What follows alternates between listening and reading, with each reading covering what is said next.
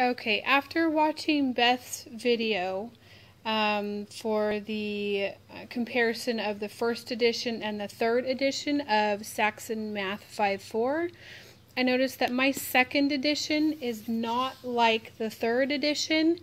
It is slightly different than the first edition, and so I'm just taking a video to kind of show what my second edition looks like. I bought this from eBay for $4. I do notice that what it has from the third edition are the extra bullet points. There are no investigations throughout this book. It's only the lessons. Just a minute, honey. And so here's lesson 1, and it's got the beginning. I believe this is similar to the third edition, but then it goes into the review of edition over here, and it's got the missing add-ins part 1, an example, a sample, the practice, and the problem set.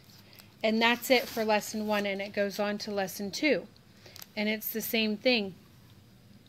It's got these facts practice, mental math patterns, looks like a little introduction, an example, a solution, the practice set, and a problem set.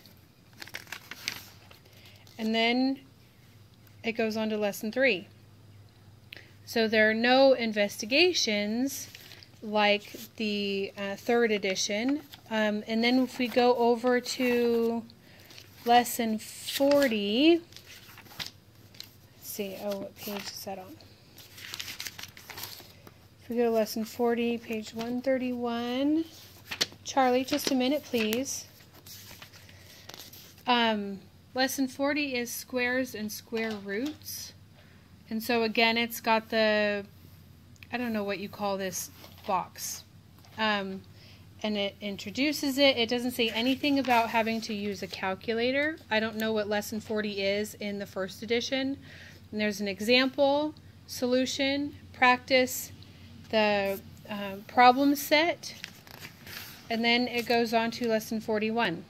So I don't know how really this is different from the first edition, other than maybe a different order or some added things in. I did notice that lesson 49 in Beth's first edition is just lines and segments, but in the second edition, lesson 49 is US units of length, and lesson 50 is lines and segments with missing factors. So I'm not sure, should I still go for the first edition, or would this second edition be okay? Any input would be awesome. Oh, and there's Charlie. You say hi. Hi. Okay, say bye. Hi.